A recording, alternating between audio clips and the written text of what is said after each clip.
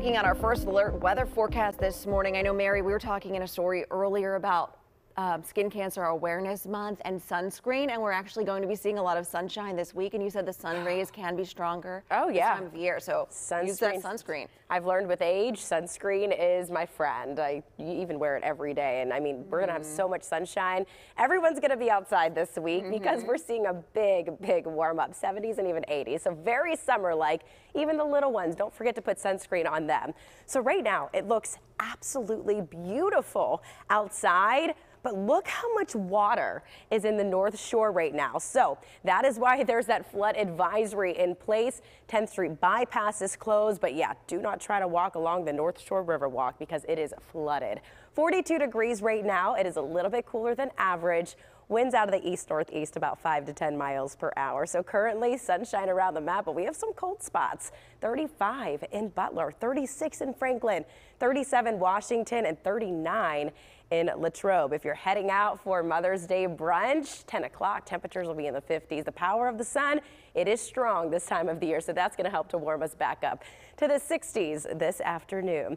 High pressure situated. That's going to keep us nice and quiet and dry for the next several days, and we're over the rain, and it's going to stay away at least until next weekend. But here's that flood advisory that I was talking about. That's actually going to go all the way through Monday night. The good news, it is receding, but it is just over 21.5 feet right now. So that's when they closed the 10th Street bypass as a precaution. But water all over the North Shore.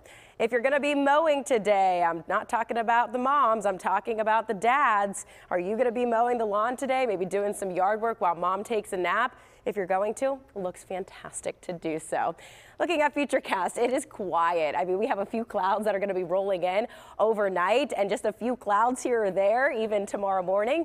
The only thing is just going to be a chilly start at the bus stop tomorrow, very similar to where we are right now, but sunshine will warm things up. So grab the jacket tomorrow morning, but then you'll be shedding those layers later on. Looking at our 7-day forecast, 70s. It's perfect tomorrow. Mid 70s Tuesday. This is my favorite weather.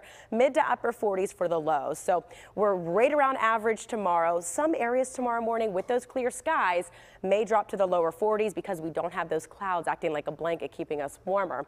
But all through the week, this is very rare. High temperatures near 80, probably been touching the 80s for a lot of areas on Wednesday because of all that sunshine. By Thursday, 82 degrees. Looks beautiful. 83 Friday. Then the chance for showers and storms move back in on Saturday.